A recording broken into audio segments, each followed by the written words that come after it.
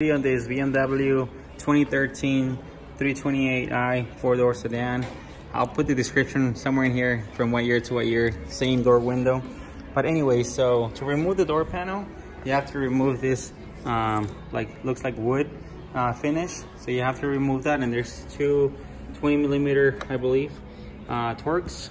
I'm sorry, 20 Torx, not millimeters, 20 Torx.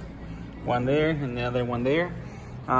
To start removing this kind of difficult, so I put a ply tool, a flat ply tool here, and started from the middle because it kind of goes into behind here and then it goes in here, so it kind of pulls away from the top and pulls away from the bottom. So these ones are kind of difficult, so just so you have an idea what they look like, start plying it from separating it from there.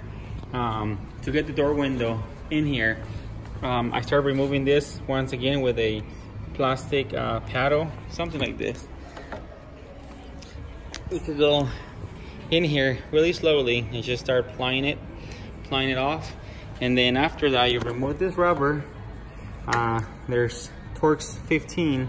Remove all four, slide this off to the right, and slide the window in.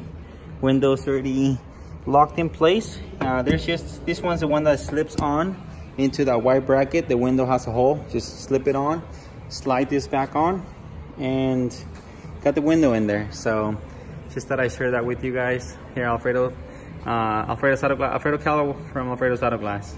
Thanks for watching.